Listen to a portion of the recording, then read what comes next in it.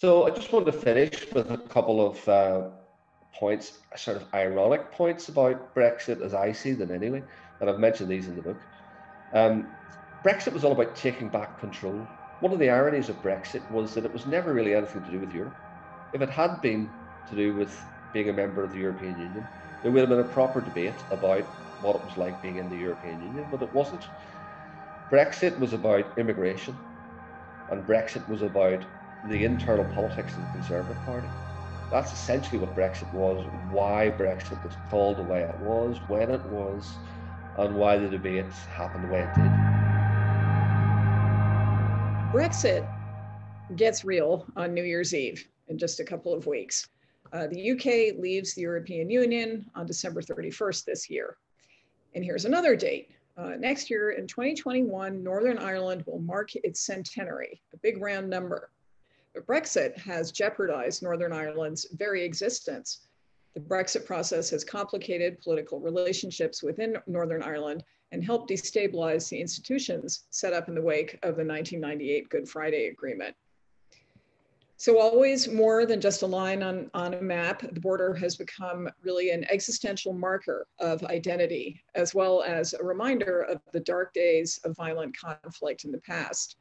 Feargal Cochrane argues that Brexit is actually the most significant event for Northern Ireland since the partition, and that Brexit is breaking peace in Northern Ireland. Friends, welcome to November's Chat and Chowder at World Boston with Breaking Peace, Brexit and Northern Ireland by Feargal Cochrane. I'm Mary Eintema, the president of World Boston. I am pleased to introduce Feargal Cochrane, our speaker. He was born and educated in Belfast and has been publishing and teaching on Northern Ireland and wider themes of violent political conflict and peace building for 30 years. He's the author of 10 books and numerous other publications, including articles in international peer-reviewed journals and chapters in edited book collections. His Northern Ireland, The Reluctant Peace, published by Yale University Press in 2013, was shortlisted for the Ewart Biggs Memorial Book Prize in 2015. And the second edition of that book, Northern Ireland, The Fragile Peace, will be published by Yale in 2021. Feargal was professor of international conflict analysis at the University of Kent and director of the Conflict Analysis Research Center, or CARC, within the School of Politics and International Relations from 2012 to 2019. He's also held academic appointments at Lancaster University, Ulster University, and Queen's University Belfast. He's now a senior research fellow of CARC and professor emeritus at the University of Kent. And it's really late o'clock where he is, past 10, so we're particularly pleased to have him with us tonight. Feargal, welcome to World Boston. Thanks very much, Mary.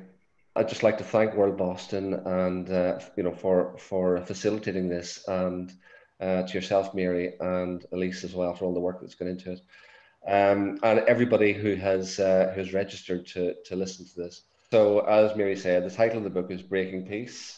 Brexit and Northern Ireland. And I just wanted to, rather than give you a summary of the whole book, which would exhaust me and you watching, I'm sure, I'll just pick out some of the main themes from it, talk a little bit about, I suppose, the arguments surrounding Brexit and why it's particularly important for the peace process in Northern Ireland and for the Good Friday Agreement / Belfast Agreement of 1998, and also try and connect it in with the recent presidential election and President-elect Joe Biden's forthcoming administration. And hopefully I can answer some questions around the edges of all of that as we go along. So the origins of the book were actually on the 23rd of June 2016. That was the day of the referendum in the United Kingdom. The in-out referendum. So it was a very binary choice. Didn't really ask you for any complexity. Referendums are like that, you know. So it was, is it in or is it out? Are we to leave the European Union or are we to remain? And that was the very blunt choice that people were faced with. And on the 23rd of June, I was actually I was going over to Northern Ireland to run a workshop on devolved government. because Northern Ireland was doing a very good job of breaking peace on its own without Brexit.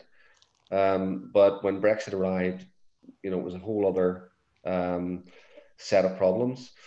And the picture that you can see on your screen there is of storming Parliament in Belfast, opened in the 1930s. And this was the sort of the seat of government from 1921, or not 21, it wasn't created in 1921, but when it was opened, right up until 1972.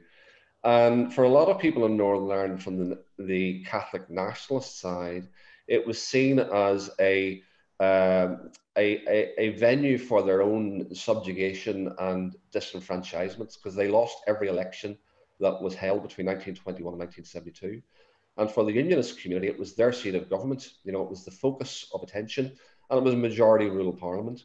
And the figure that you can see in the foreground there is Sir Edward Carson, very well-known Unionist leader from the origins of the Home Rule movement. So we went over on the 23rd of June after we voted. We flew over to Belfast, and we had this. We talked about our program for the next day, and we were a bit worried about. We had a session on Brexit in the afternoon, but we thought it's probably going to be a Remain outcome. So, what's there going to be to talk about? It's going to be the status quo, on you go. So we needn't have worried, because the next morning at breakfast, the Prime Minister of the United Kingdom had resigned. The UK had voted to leave the EU. And this is when, for me, sitting there in the workshop, I realised what a meteor had just landed on us, because it hit Northern Ireland like a bolt from the blue. Everybody really expected Remain to win, and that was the same in Great Britain as well. So once it was a leave vote, it was a bit like a horror film when you see the camera director the camera suddenly pulls away, and the screechy music starts. It was a bit like that, because all of a sudden the border between Northern Ireland and the Irish Republic became something else. It became the frontier of the European Union with the United Kingdom. So in other words, the Irish Republic wasn't just the Irish Republic anymore. It was a frontier of the EU or it would be the frontier of the EU to a non-member state of the European Union. And of course, borders in Northern Ireland had been a major issue. Which side of the border are you on? Which side of the border are you living on? So, okay. So that was immediately recognised as a problem with the people who were living in Northern Ireland. And so, in some ways, Brexit actually happened in Northern Ireland on the 24th of June. And there was a lot of the sort of discussions in Great Britain about when will Brexit happen. But for a lot of people living in Northern Ireland, it happened on the 24th of June 2016, because it immediately it pushed identity politics back onto the front of the agenda. Are you British or are you Irish? Are you in the EU or are you leaving it? These sorts of binary absolutes were once again back on the agenda. And the Good Friday Agreement and the peace process, it sort of muddied the waters. It allowed us to agree to differ about where we're actually going, and say, well, it's the people of Northern Ireland can decide that in the future. The consent of the people of Northern Ireland can determine that down the line. But the problem was that the ambiguities that surrounded the peace process, referendums are very bad at ambiguities, and peace processes and diplomacy and negotiations all about ambiguities. If you try and get an absolute win, you're going to fail. And peace agreements and negotiations are all about trying to massage that zero-sum equation of your identity. Where is the sovereignty lying? Are you Irish? Are you British? And of course, the Good Friday Agreement allowed us to be both. It allowed us to be Irish, and it allowed us to be British, and it allowed us to be Irish and British. And of course, the referendum sort of drove a wedge through that thing. So I think that this date, the Brexit date, the 23rd of June 2016, is up there as one of these iconic dates in the chronology of Northern Ireland. And I think it bookends Partition very nicely. And we're having the centenary next year, which is again become an issue. Some people want to celebrate 100 years of Northern Ireland. Some people don't want to celebrate that at all. So it's certainly up there with 1921 when Northern Ireland was created, 1972 when this majority rule parliament was suspended by London, 1998 when we established a power sharing administration between nationalists and unionists. So that building that you can see on the slide there, there's now a power sharing administration with both unionists and nationalists taking part in it. And then we've got 2016, and of course we've got 2021 next year. So I just wanted to talk a little bit about the past, because in Northern Ireland, as you probably know, if you know anything about Northern Ireland, the past and the present are intertwined indelibly. We can never quite get away from our history.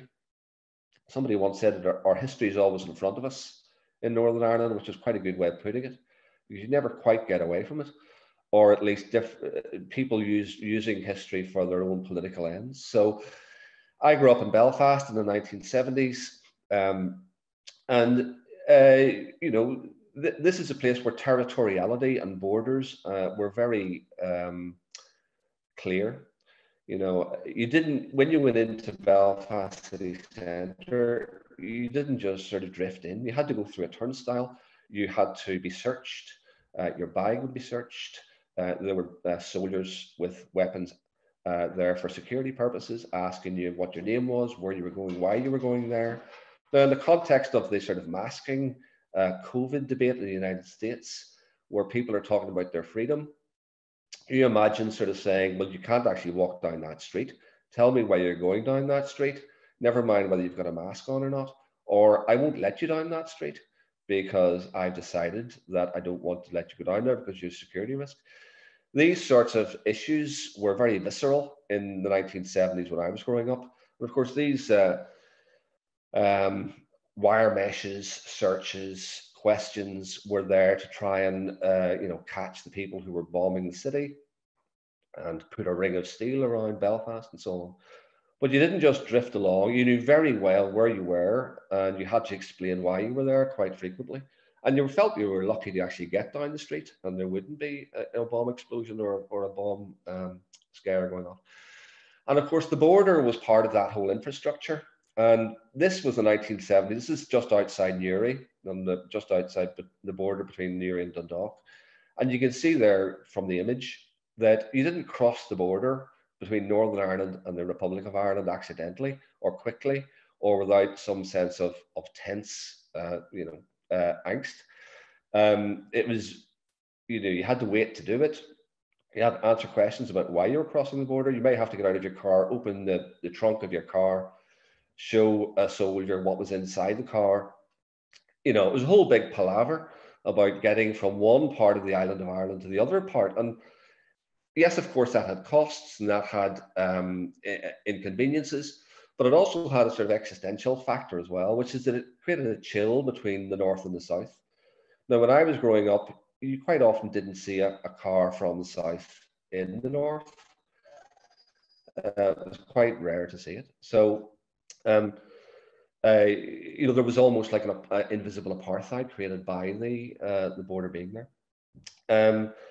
Now that was the sort of previous situation, and the peace process and the Good Friday Agreement helped mitigate this, helped us make the border invisible.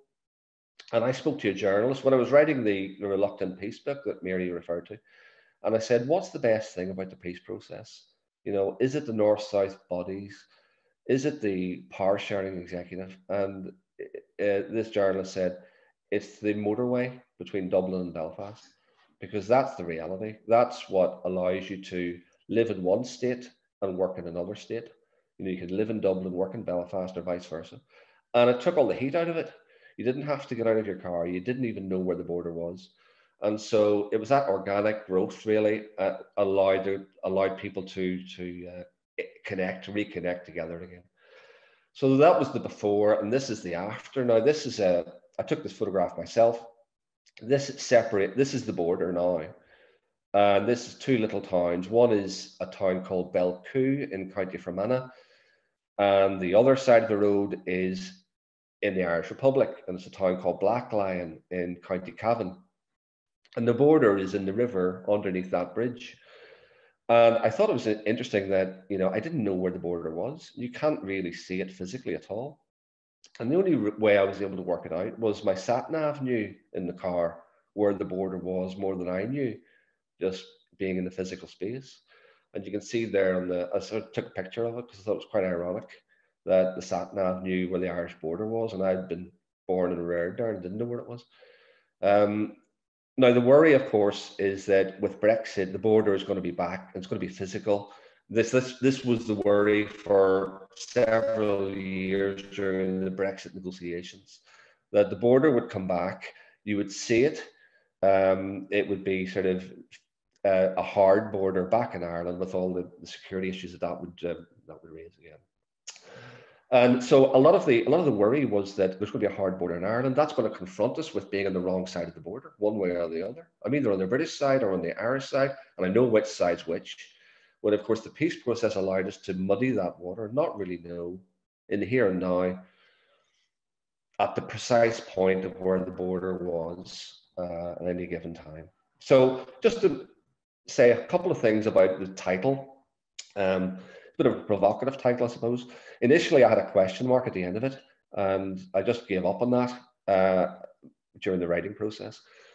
And I want to give you a couple of reasons why. One is because the cement in the peace process was a relationship between Britain and Ireland. It's not a very sexy thing, probably, you know, to talk about intergovernmental relationships. It doesn't really make a lot of headlines, but the relationship between the United Kingdom and the Republic of Ireland, they really jointly managed the peace process during the 1990s.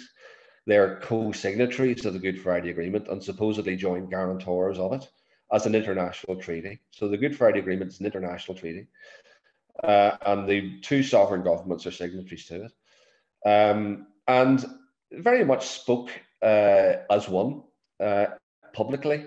Lots of joint communiques been given during the peace process, and certainly 1990 and onwards. There's been very, very few joint communiques since 2016. Very much being now on opposite sides of the negotiating table over Brexit. And Northern Ireland has sort of fallen in between the two. So Anglo-Irish relations have dipped quite substantially since 2016. And Northern Ireland can only suffer as a result of that in the longer term. It was not helped by the fact that in 2017, the British government lost its majority in Parliament and was trying to negotiate Brexit when it was very weak internally.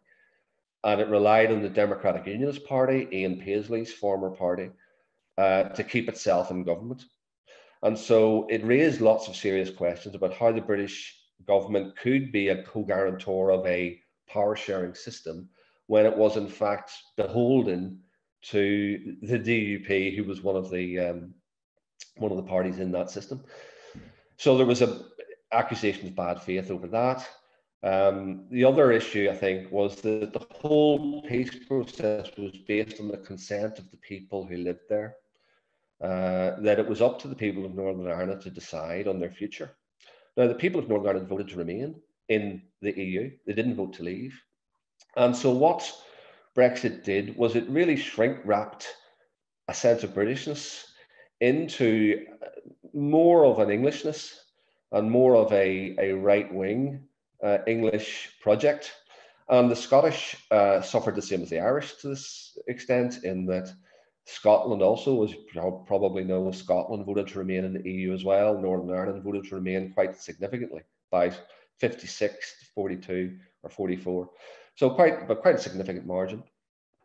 So two of the constituent parts of the United Kingdom voted to remain. But a day after, or certainly when Theresa May became British Prime Minister, she said Britain has spoken, the people of Britain have spoken, the people of Britain have decided to leave the EU. But of course, that was a misnomer. 17 million people voted to leave the EU, but 16 million voted to remain in the EU. And two of the constituent countries or regimes in the United Kingdom voted to remain in the European Union. So this immediately then raised the issue of what country do you live in? So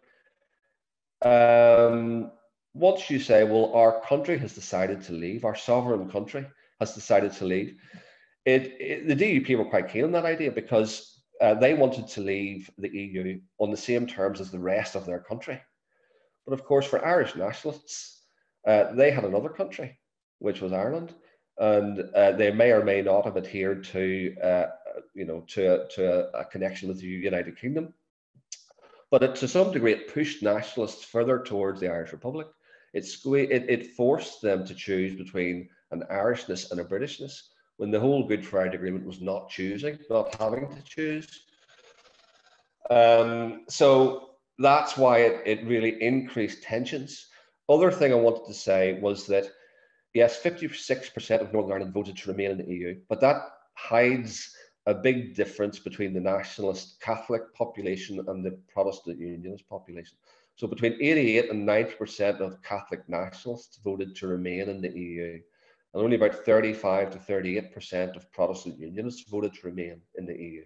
So in other words, Brexit did not complicate the ethno-national problem; it reinforced it, and that also, was a major issue in terms of the political dynamics that were existing there. And it was very difficult for Sinn Féin and the DUP to reach any working relationship because of the Brexit situation.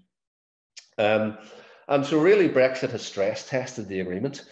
Since 1998, this has been the document that we've all been focused on, and several iterations of it since. But it's based on the notion of consent, that it's up to the people of Northern Ireland to decide on their futures. And of course, what it really did was it pulled the rug from under these devolved institutions, not just in Belfast, but in Scotland as well. Because essentially London was saying it's the United Kingdom that's sovereign, really. It's not the devolved administrations. And we will be leaving the European Union as one unit. And so it really stress tested them. So I just wanted to get on to the President-elect Biden and the Biden-Harris administration, because I think this is really fascinating in terms of the impact that it's going to have on the United Kingdom and on Brexit itself. As you probably know, Joe Biden has got strong connections with Ireland, and he's very aware of them, and has visited Ireland several times. It was skeptical at best about the whole Brexit project, had a front row seat during 8 years of the Obama administration.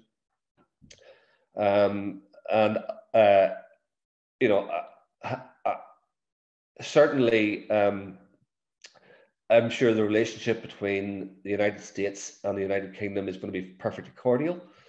But Biden has already come out and said that if there's any damage to the Good Friday Agreement or any damage to the peace process, then his administration would not look kindly on that. His priorities are not going to be a trade deal with the United Kingdom. They're going to be looking to the United Kingdom as an ally over America's role in NATO and the whole role of NATO generally. He is a sort of multilateralist. He is going to want to establish international partnerships, and I'm sure the United Kingdom is going to be a very important player in that. But the problem for Boris Johnson, the Prime Minister, is that when Donald Trump was president, a free trade deal with America seemed to be, in the context of no deal with the EU, looked like it was a feasible option. But a deal with the Biden presidency with a no-deal Brexit looks like an impossibility. And so that will not be lost on Boris Johnson, I'm sure. And we'll have to see how that plays out over the next couple of weeks. But we're now really up against it in terms of a deal. There are days, there's a ticking clock, as Mary said, going to the end of December.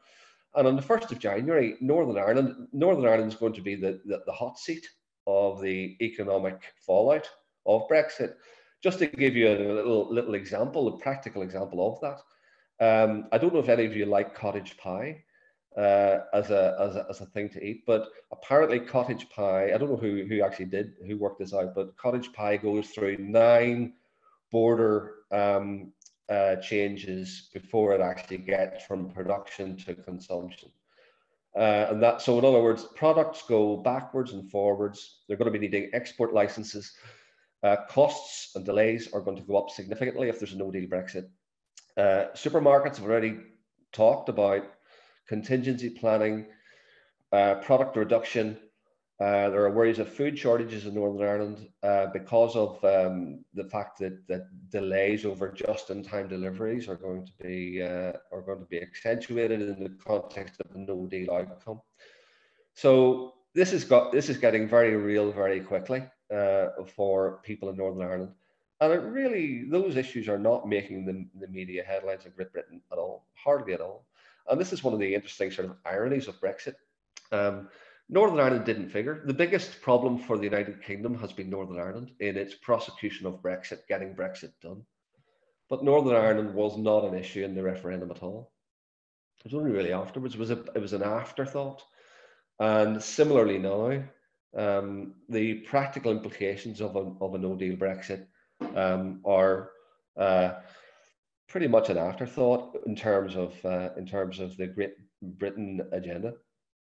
And this has been one of its problems. It's never really seen Brexit through an Irish lens. Maybe it was never capable of doing that. So the Biden-Harris administration, I think, has got a soft power leverage over the British government over how Brexit evolves from here.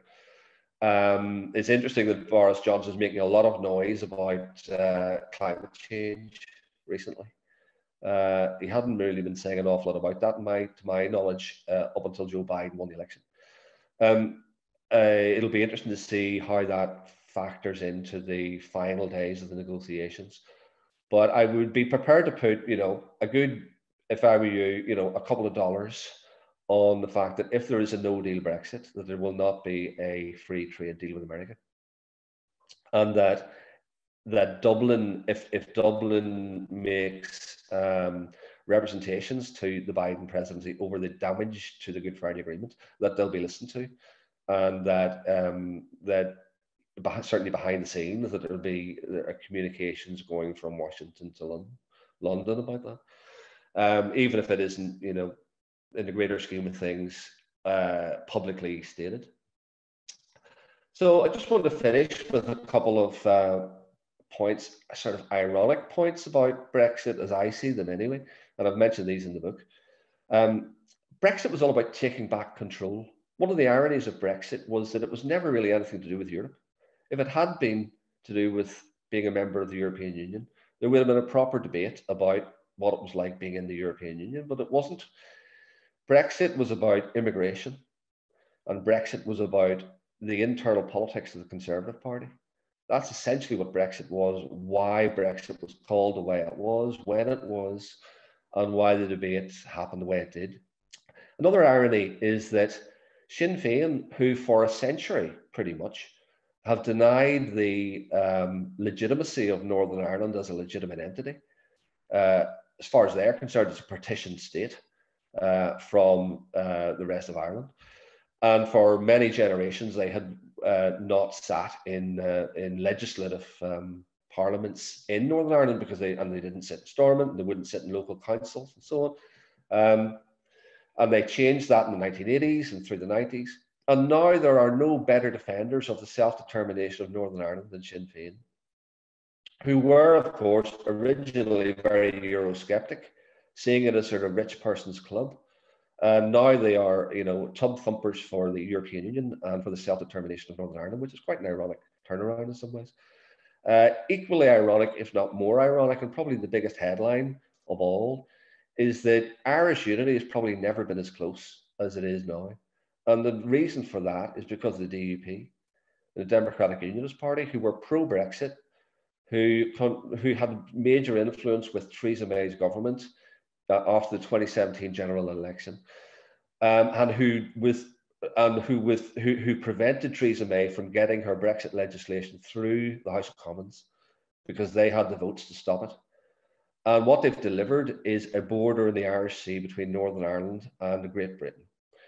And they're now having to be their own jailers, setting up customs posts in Belfast and Larne with Great Britain when they were the party who said we must leave as one country with the rest of the United Kingdom. And what they've ended up with is Boris Johnson cutting them loose when he had to last year, signing the withdrawal agreement, the Northern Ireland Protocol, that effectively is going to put a border, not have a border on the island of Ireland, but put the border in the Irish Sea between Northern Ireland and Great Britain, which then raises questions about, I suppose, whether Northern Ireland is now in a different status within the United Kingdom.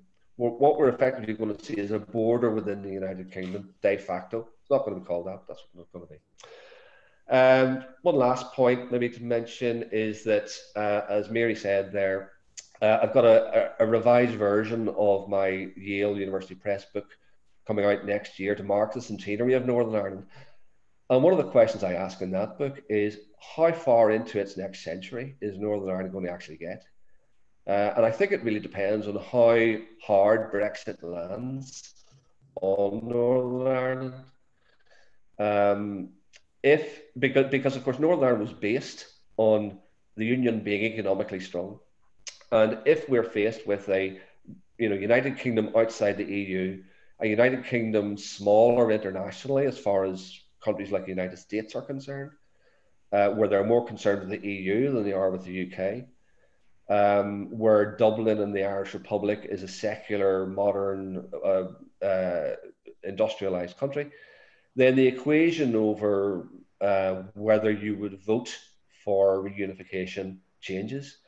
And the idea of a border poll was pretty much a thought experiment for academics up until Brexit. And it's now on the front burner of political debate, both in the North and the South. Not sure if we'd call it the front burner of political debate, but certainly there. And it won't be the DUP and it won't be Sinn Féin who decide on that. It will be the sort of middle 15 to 20% of the population of Northern Ireland, the undecided voters, the swing states in American, the Pennsylvanias and the Michigans and so on. It'll be those groups, and they're there to be convinced. And it really all depends on how Brexit lands on us from January onwards. If it's a soft Brexit, if there's a deal between Britain and the EU, and if Anglo-Irish relations improve, then the status quo is going to be much more tenable. If it's a no-deal Brexit, a crash landing, economic difficulties, then the arguments for coming back into the EU through a reunified Ireland becomes much more viable, and I could see that being discussed over the next decade or so. But anyway, that book's going to be out next March with Yale. And just finally, because my time's up, thank you very much for listening. I think we have just a minute left. And yeah, so I'll wind up there. I've got a website on the slide there. If you want to read any more, you can read it there. So thanks very much. Oh, fantastic.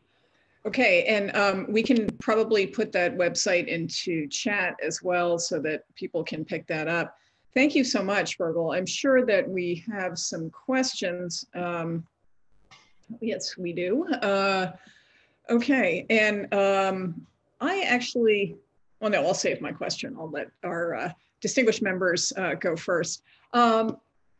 Yeah, actually, let's go to Ursula, our wonderful colleague from the British American Business Council of New England, great World Boston friend. Ursula, what's your question? We'll pull you in. Okay, my question is, since the Brexit vote was so close, why didn't David Cameron just declare the results to be interesting information? Yes, well, that's a very good question. I think the reason he did that was probably because he was too weak then to say that. Now, I think Cameron was probably pushed into the referendum by UKIP, and if he had then denied the majority vote, which he could have done constitutionally, of course, yeah, then he would have been attacked by UKIP and probably his own party as well. And of course, the Conservative Party has been torn apart by Europe for a generation, if not more. So yeah, he could have said this is an advisory, but after the referendum, I'm not sure what your view of that, Ursula, would be, but my view is probably because he was too weak to do anything else by that point.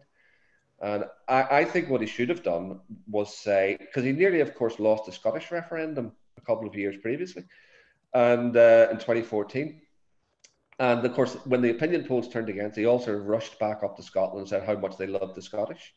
And what he should have said, I think, about Brexit would have been to preserve the union, we'll have to have a majority in Scotland, Northern Ireland, Wales, and England to have Brexit. And if he'd been strong enough to do that, which he wasn't, then the result would have been a foregone conclusion. And he could have had his referendum, said he'd given his referendum, and not had to deliver it. Let's see. I'm not sure if my colleague has got people ready to go here. Ruel, are you with us?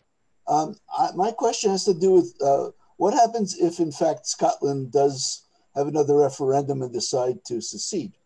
Well, now you'll have a UK that's breaking apart. Will that affect Northern Ireland, perhaps even renew ideas about joining with Ireland again? Or, yeah, well, I mean, will it result in violence again? Yeah, I mean, well, there's two questions in there, I think. So that's a really great question. I'd say that the odds of another Scottish referendum are very high over the next 5 years, certainly, particularly once Brexit happens, and it happens in Scotland, it happens for Scotland. The opinion polls in Scotland are pretty much showing an acceleration of a desire for independence. And I think COVID is also part of this, because the experience of the Scottish has been, Nicola Sturgeon, the First Minister of Scotland's been seen to have done a pretty good job over COVID in a way that maybe the Scottish view of Boris Johnson hasn't been quite so positive. So I think that raises interesting questions for unionists. What do you do when the union disappears behind your back? How do you then have who is your union with? And it doesn't technically damage Northern Ireland's position within what the United Kingdom or the disunited kingdom. It doesn't technically change that, but it would certainly take one of the pillars away, I think, of the equation, which was a lot of the unionist view is a connection with Scotland, and they see their unionism as similar to the Scottish unionism within the United Kingdom. So if Scotland go independent, I think unionists, one of the major sort of pillars of their political allegiance will be certainly dented. And I also think that on the other side of it, it gives a stronger push from the Irish nationalist side to say that you're putting your money on a slow horse here. Why not rejoin the European Union? To sell the idea of Irish reunification. If they're sensible, it'll all be about being in the European Union as much as it will be about being in some sort of Irish entity, whatever that might end up as. On the point about violence, I certainly think there will be smuggling post Brexit. Once you've got a border with different tariffs, you're going to have smuggling. You're going to have criminality. You may well have, depending on the type of border, you may well have politically motivated criminality, which is where it gets slightly more interesting. I don't think you're going to get large-scale violence the way we had it in the 1960s and 70s, though. I think that the underlying drivers for that aren't there anymore, but the organizations are still there, and their economic drivers for that paramilitary activism is still there, and the people are still there. So I think the potential for violence is still there, but I don't see it getting to the levels that it was in the 70s and 80s. Actually, Feargal, can I ask you to round that out? Because I think many of us think of those days of violence, as you mentioned. Why are those drivers not present now? What were they Okay, so really what you had in the 60s, well, look, this brings us back to the United States, of course, because what you had in the 1960s was the emergence of a civil rights movement, particularly amongst the Catholic national side of the population who lost all these elections. They eventually got fed up with it and thought, well, there's no point in the formal political system isn't delivering. So we'll have to take civil disobedience measures. We'll have to take to the streets. And they were inspired by the American Civil Rights Movement and by the arrival of television as well, and by the French riots in the 60s and so on. So, and by an educated middle class who had come through the university system and free education from the post-war, ironically, from the post-war British sort of 1940 Butler Education Act. So they'd come through, they'd sort of say, well, this is clearly unfair. And they'd started protesting peacefully. But as these protests got more violent, with stone throwing, and of course, once you ban a march, once you say your march is illegal, and the police will remove you, then you can guarantee that more people will come the next week, and then it gets political. And then once the stone throwing starts, the political analysis disappears, and it becomes much more a sectarian battle. And so it evolved from a civil rights agitation over electoral gerrymandering, over the allocation. It was all very, all politics is local. So it was all about the allocation of public housing, about unemployment levels amongst the Catholic population. There was no, I mean, back in those days, your religious affiliation could be used as a reason not to employ you. And in fact, again, it was America that played a big role in fair employment legislation in Northern Ireland. Back in the early 90s with the Clinton administration. So the drivers were discrimination, security. The police were pretty much made up of 90% of one side of the population, which was the Protestant Unionist population. So it was a non-transparent, armed police force policing a recalcitrant, disenfranchised minority. Who felt that the political system could not deliver for them. But also you had a lot of discrimination, a lot of poverty amongst the unionist population as well. And they couldn't understand why the Catholics were saying that they were second-class citizens. Well, a lot of working-class Protestants felt that they were second-class citizens. So, but nonetheless, an attempt to reform went too slowly, misdiagnosed the problem. Rioting, pogroms, people getting burnt out of their houses, rampant sectarianism. British Army arrived as supposedly peacekeepers, but were controlled by this unionist government. And of course, then became peace enforcers very quickly. And then you had the old IRA rearming itself and then taking on an undeclared war with the British state. And of course, that escalated and that became internationalized through things like Bloody Sunday in 1972. And America gave a lot of dollars for the armed struggle or terrorism, as Margaret Thatcher would define it, or would have defined, or did define it. But also the internationalization sucked in people like Colonel Gaddafi in Libya, who provided Semtex and sophisticated weaponry and so on. And so the whole thing became a sort of escalating arms race between a guerrilla movement and the British state, and ended up in a stalemate. And so the drivers were economic, they were security, legal arguments about the administration of justice, the lack of justice. Those issues are not there now. There is firm employment legislation. The Catholic population does not feel that it is second class in the way that it did in the 1960s. That's probably I'd probably give you a long lecture on the civil rights movement. Probably shouldn't have done. But today, yes, there are grievances over identity politics, but the underlying disparity and even the numbers are different. So back in the 60s, you had a dominant unionist community, but it's very 50-50 now in terms of the population split. So even if you were to see it as sort of Catholics on one side, Protestants on the other, and it's much more complicated than that, but let's even take that. You're not looking at a 60-40 permanent majority, permanent minority problem. It's much more even Steven. And again, that I think helps the whole power sharing type model. And Yep. you know, Good. so I think the reasons for the emergence of violence are not there at the moment. That's really helpful for outsiders.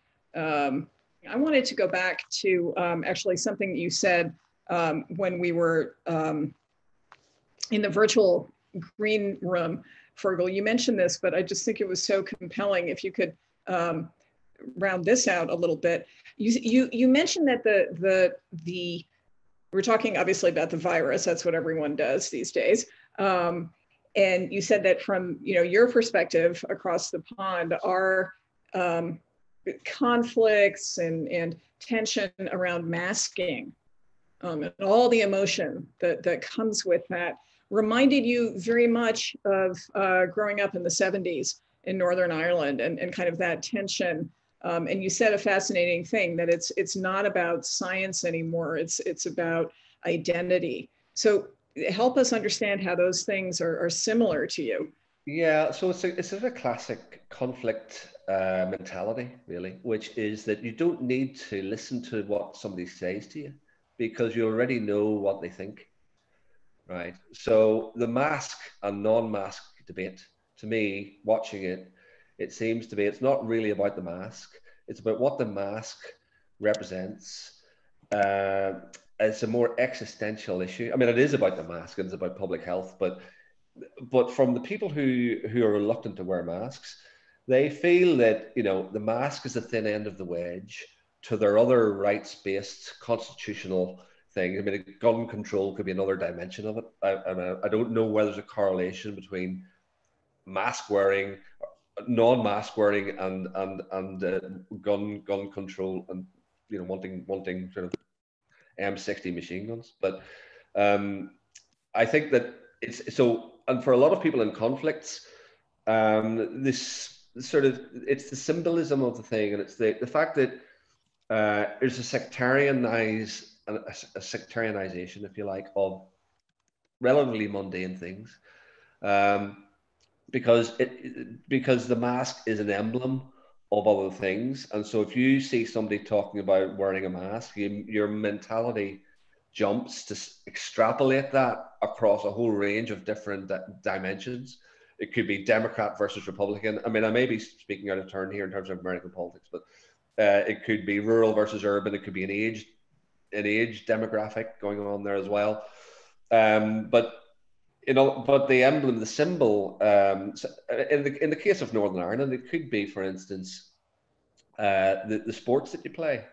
It doesn't really matter if you say you're a Catholic or a Protestant. It's about whether that's just a badge of ethnicity, and that's a badge of whether you are one of us or one of the other, or whether you believe in the whole sort of iconography of that I believe in, or whether you are on the other side of that fence. And to me, with the Trump presidency, I can see a very sort of sectarian, and you can see it with the vote. Nearly 80 million people voting for Joe Biden and Kamala Harris, and 70 odd million voting for Donald Trump. And the votes come out on both sides.